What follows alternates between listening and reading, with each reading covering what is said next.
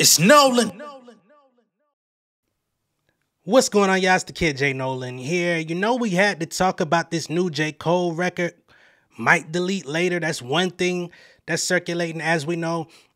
He did put a video out, his entire vlog, Smack DVD inspired blog, where he's showing behind the scenes of him touring with Drake and going from city to city, different places, and engaging with the crowds, engaging with people, trying out different food, etc., talking to different people.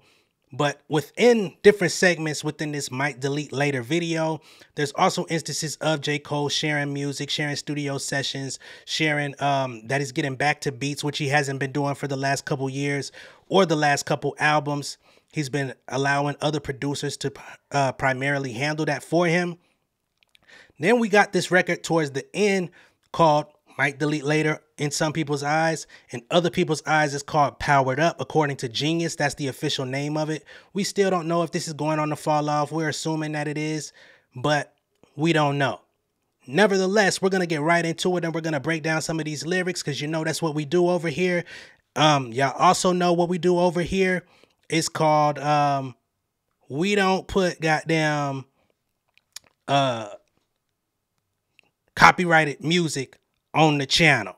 All right, so y'all gonna get this acapella, we're gonna get this breakdown, and we're gonna have a good night. You feel me?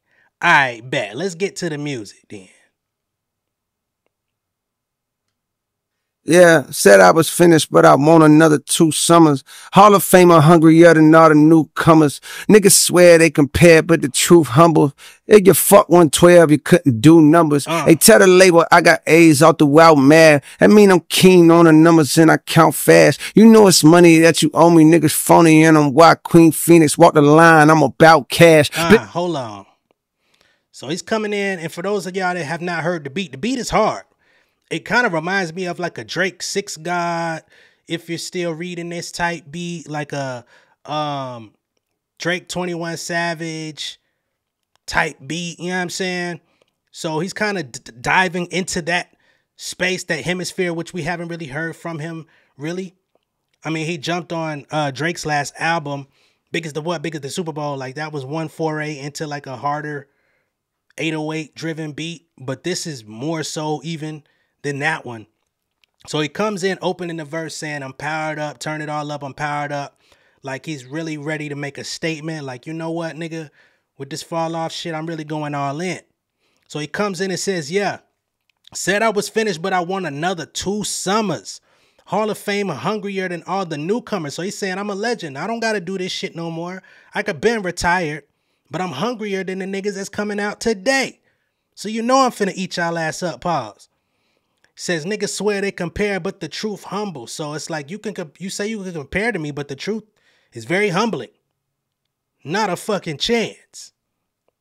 He says they could fuck 112, you couldn't do numbers. Of course, 112, the singing group, for those of y'all that are old enough to remember them, if you was to smash on them, you still couldn't do numbers, right? Double entendre there. 112, like I said, do numbers, meaning you couldn't smash on the number, but then also saying your music is performing horribly, so you still couldn't do numbers even if you was fucking 112. Okay? Take that. Says that mean I'm the king. Hold on. A Tedder label, I got A's all throughout math. So he says a shot to the label. Hey, tell the label I got A's all throughout math. That mean I'm king of the numbers and I count fast. You know it's money that you owe me, niggas phoning, and I'm Joaquin Phoenix walk the line, I'm about cash. So apparently there's some money that he feels he's being owed, right? I don't think he's talking about Nation, because he's been charting his own path ever since 2014 Forest Hills, if I'm not mistaken. But Dreamville did go on to do a deal with what is it, Interscope? I think it's Interscope. Let me be all the way clear while I'm here, because the shit matters. Yeah, they're distributed through Interscope Records. Cool. So he's saying, hey, I need some bread. I don't know what y'all niggas telling about, but y'all gonna need to deliver something that I'm looking for expeditiously before I'm out this shit. Okay? And he says, and I'm Joaquin Phoenix, walk the line, I'm about cash. Okay? So in this line, Cole alludes to the 2005 movie Walk the Line that's played by, Johnny Cash film, played by Joaquin Phoenix. So he's saying, I'm walking the line about my cash, nigga, like Joaquin Phoenix. All right? Keep it going. Budden getting younger as the hours pass. Should do the freshman cover twice, I'm never outclassed. It's not a rap nigga breathing that can outlast. The fall off is like hole dropping reasonable doubt last. Hold on. Benjamin Budden getting younger as the hours pass. We all know the Benjamin Budden syndrome. You age backwards. Says he should do the freshman cover twice because he's never outclassed. Basically saying, you niggas is trash. He did the freshman cover way back, was one of the OGs of the freshman cover. But then you also got to think, hold on, did he do the freshman cover? Was J. Cole on the freshman cover? I thought he did one, but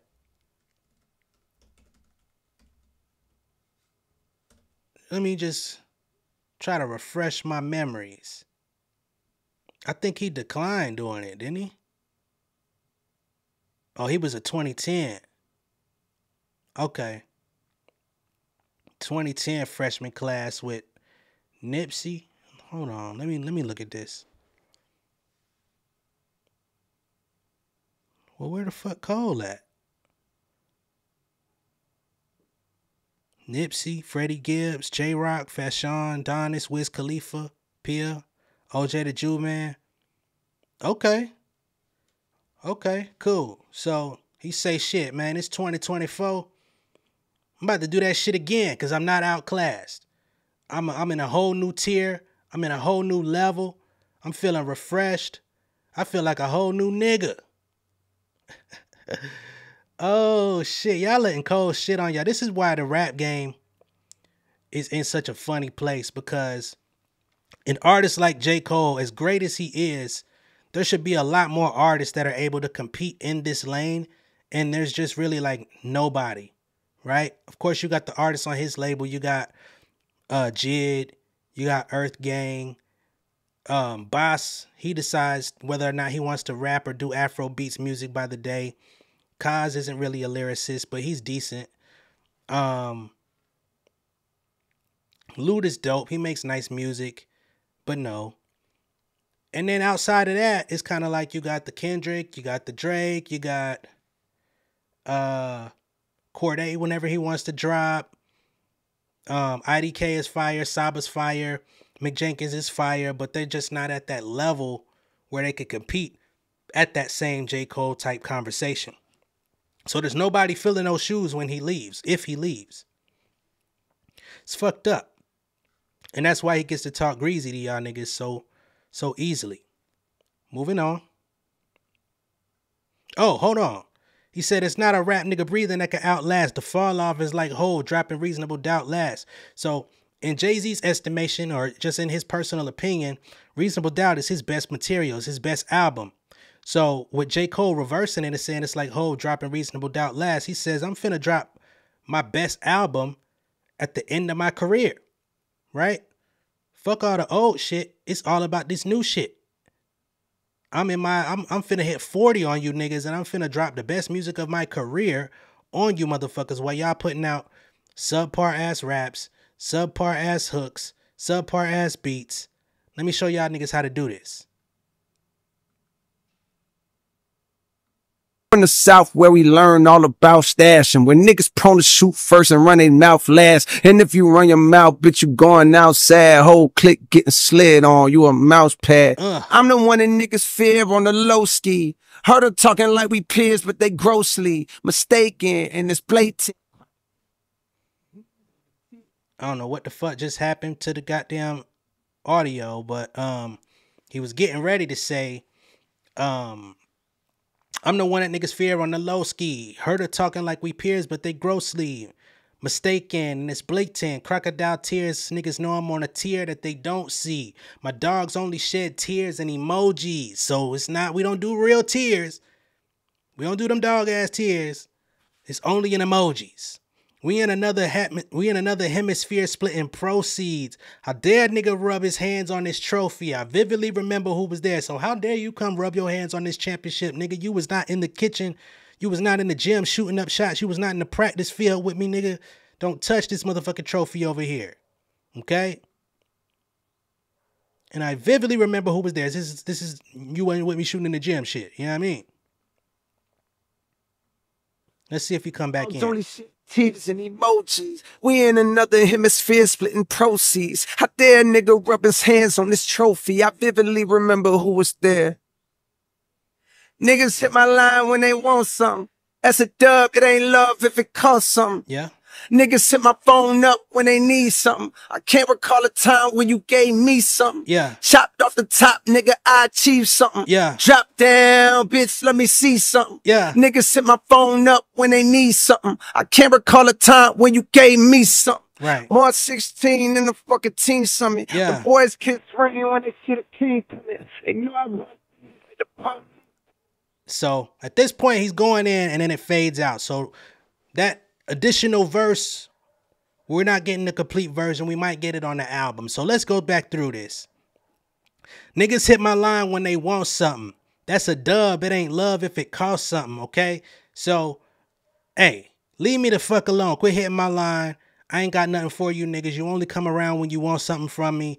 That's not love. We not dealing with that, right? Niggas hit my phone up when they need something.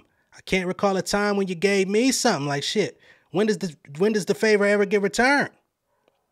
We need some reciprocation. I need some reciprocity around this motherfucker, man. Hell. Comes in, chopped off the top, nigga, I achieved something. Drop down, let me see something. Like shit, man, I'm feeling good. We dropped the top off this motherfucker, man. Yeah, go ahead. Yeah, let a nigga see some. Cold, I hit the club on your ass head. Drop down and let me see some. I can't recall a time when you gave me some, okay? More 16s than the fucking Teen Summit. Now, if y'all don't remember Teen Summit from back in the day on BET, it was a show where they had the teenagers coming in and they were talking and trying to voice out their frustrations. And, you know, it was their version of like group therapy, talking about what they were going through and all that type of shit. But most of them were in the age ranges of course, probably 12 to 17 or something like that. You know what I mean? So most 16s in the fucking Teen Summit. But then, of course, in hip hop, the golden standard is the 16 bar verse. So he's saying I got more 16s than niggas at the Teen Summit on that motherfucking bench, right? Then he says the boys kiss ring when they see the king coming. So when I come through, niggas start kissing the ring. Niggas start bowing down. They start clearing the path, letting the king come through. Y'all better stop playing with me. They know I run things like the police coming, right? This ain't no play. Y'all better treat me like y'all see law enforcement coming through this motherfucker. Clear the path. Y'all don't want no smoke because I got it if you need it, right? And then it fades out. So, of course, everybody gonna be looking forward to the rest of this song dropping. I thought it was interesting that he dropped this thing called Might Delete Later because, as we all know, J. Cole is very elusive, very mysterious. He doesn't really partake in social media. But on social media, a popular style of post is like the Might Delete Later, which is something where you put something up. A lot of artists do this. They'll put a sample of a song up. Women might put a sample of an outfit up and get their little fits off in a carousel. And they might be like, I might delete later, but here, y'all could get it for now. But Cole don't be on social media, but he be knowing what the little trends are and what the little moves be, you know, which is one thing I don't really like about Cole. And that's not just him, but him, Kendrick, even Hove. Like they put on this mystique like they too good or they're above the gram. But then when they drop songs or certain things that they'll do, you see how much they really be tuned in. And it's like, bro, you could have been with us the whole fucking time having a good time, man. You ain't too good to party, man. Goddamn. You know, so I thought it was interesting that this video was called Might Delete Later, that the song was speculated to be Might Delete Later, but I think Powered Up. We don't know what the fuck this song is called because Powered Up is just the intro. So it could be something totally different, but Genius believes it'll be on the fall off. We don't know what Cole's plans are, and there's really no way to speculate to put that on his badge.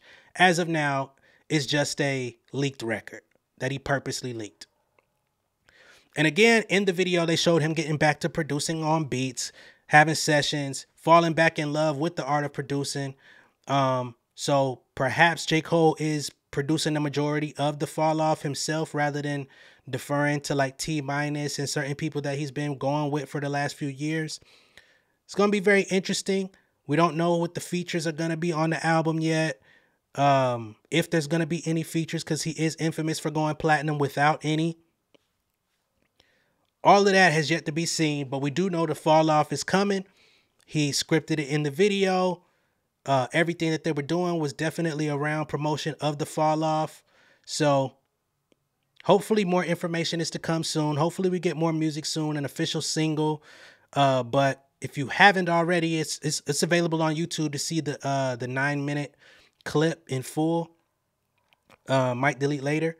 And just see what J. Cole and his folks are going through, how they hang out, how they have fun, type of food they like to eat, different shit like that, studio conversations.